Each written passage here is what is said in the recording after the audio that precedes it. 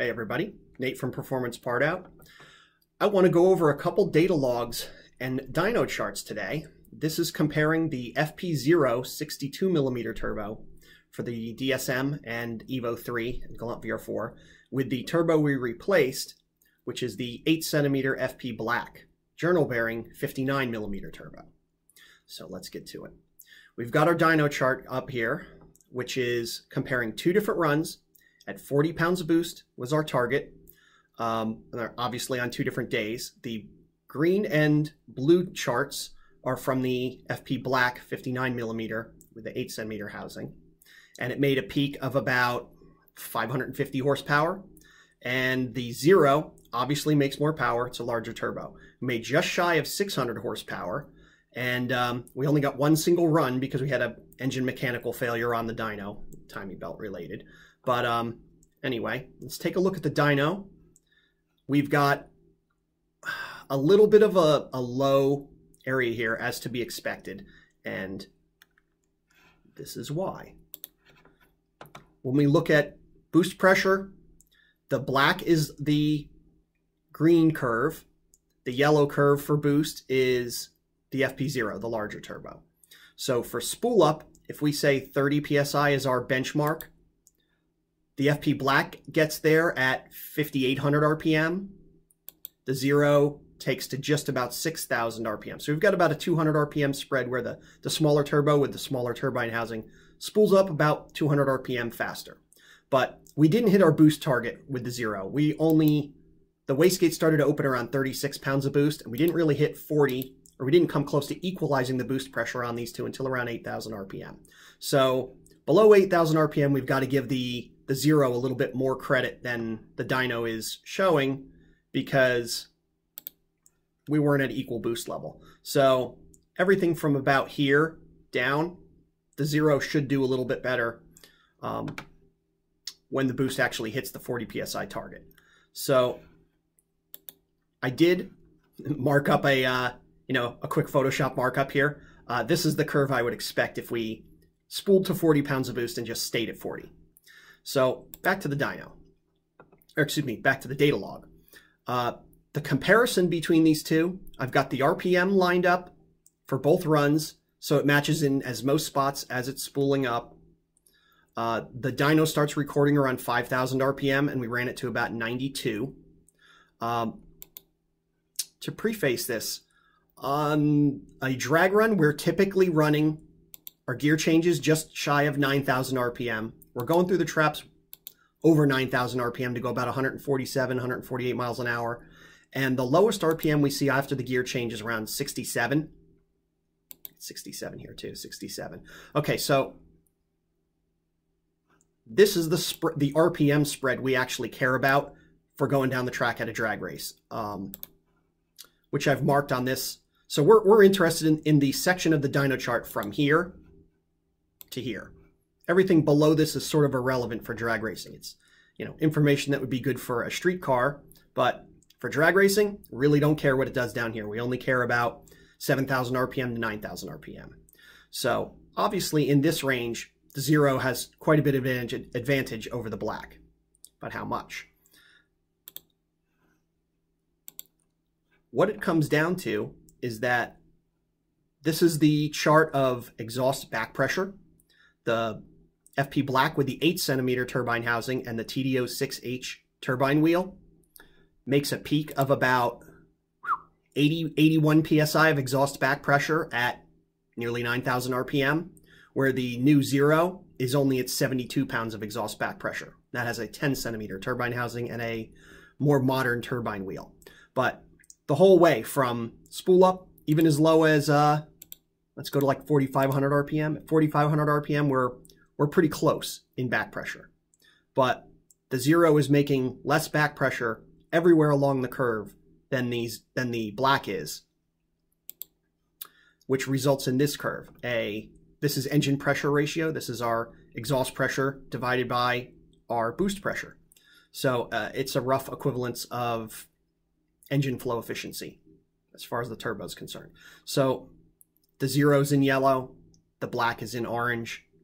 We've got a fairly large 6%, 7%, almost over 10% difference in efficiency of, this is basically our pumping ratio across the head. So that explains the power difference. Excuse me. So the other things that were of note between these two runs, and this is getting specific into my car, my specifics. We did change the fuel. We changed our target air fuel ratio from like a low 11 on the black to a high 12 or a 12.0 high 11 was our target. We were basically trying to do this because of the EGT readings. When we had the black on, we had nice, clean, smooth EGT readings. And on the Zero, we're still getting a little bit of this jagged EGTs at high RPM, which we believe is being caused by unburned fuel hitting the EGT sensor in the runner. So that's the rationale for leaning out our target air fuel ratios. We're trying to eliminate any unburned fuel messing up our EGT readings. So the other thing we've changed is we've changed our base fuel pressure. On the black, we were running 50 PSI of base fuel pressure. On the Zero, we're now up to like 65, 64, 65 for base fuel pressure. We're trying to get the injector duty cycle down. On the black, you can see this green curve is injector duty cycle, and we're approaching 80% when the injectors go static and then you lose control of air fuel ratio. So we've bumped up the base fuel pressure, and then that reduces your injector duty cycle to get the same air fuel ratio. So now on the Zero, we're running about 74, 75% max injector duty cycle. This is all just, you know, tuning specifics, not related to the specific comparison between the turbo. But I'm trying to go over the differences so you can see that these two dyno charts are as close to back and apples to apples as possible. This is ignition timing between the two. We should actually move the offset on this so that they line up at high RPM. Okay, so at around 8,500 RPM, we're less than 1 degree of ignition timing off. Running about 21 degrees of ignition timing at 85, and I think we go up to about 23 degrees max. We move the offset down to, let's find 7,000 RPM is at our gear change. Let's move our offset to line up down here. And at the gear change, we're 1.5 degrees off. Looks like the tune was slightly more aggressive on the dyno run for the smaller turbo, for the 59 Black versus the 62, but fairly close. So you can give the Zero a little bit of credit there for actually making this curve with less timing. Our converter slip on the dyno is very consistent. Our vehicle speed on the dyno is consistent. Nothing looks weird there. I've had people ask me about the knock sensor readings on this. This orange curve is our knock threshold. These are the two knock sensor readings. We're running a Haltech Elite computer with a 2G 95 to 99 OEM knock sensor, and nothing looks weird here. They're both fairly consistent. It's basically engine noise. I don't have wastegate position for the Black. We didn't have that sensor on when we ran that dyno, but I do have it for the Zero, and it looks like we're using roughly less than 20% of our wastegate travel. We do need to work on the boost control too. We didn't need to open the wastegate as early as we did. It actually cut down boost at low RPM. We only hit 36 pounds of boost right after initial spool up when the wastegate opened, and you can see the exhaust pressure trace is in orange. The exhaust pressure is ramping up and then flatlines a little bit, or the slope angles down, knees over, and then starts climbing with RPM. That if we were to increase our boost control duty cycle here, we would lower the wastegate opening or delay the wastegate opening, and we would actually make our manifold pressure spool up hit 40 and then stay at 40. So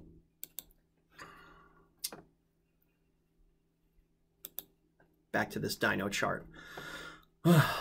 So as far as, actually, let me go to the marked up one. In the range that we're looking to run this turbo down the track from 9,000 to roughly 6,800 RPM to 9,000 RPM. The Zero obviously has a fairly large advantage, and this is at the same, actually at a little bit less boost level at the low RPM and equal boost level up top. We're making almost 100 horsepower advantage at 9,000 RPM when we're going through the traps, and we're making a healthy 40-50 horsepower gain at the low end. So you're really giving up nothing on this to go to the larger turbo, and we haven't really cracked the max on this. We want to go back to the dyno and go back to the track, run this at 45, 46 pounds of boost, and kind of pump the volume up on this curve. I would expect that at 45 pounds of boost, we're going to make a curve that's going to look something like this. It's going to continue up, and we're going to be up in like the 650, 640 range, and you might have a little bit more of a drop off as we reach the compressor limit on it. But I would imagine we're going to make a 100 plus horsepower over the Zero, or over the Black, once the Zero's maxed out. And as soon as I get that data, we get back to the dyno again, we'll make another comparison video. But for now, this is what we're looking at. This is as apples to apples as I can give. We tried to hit the same 40 PSI. It hit it up top, but even given that the larger turbo had slightly less boost at low RPM, it still beat the Black everywhere. Check back in.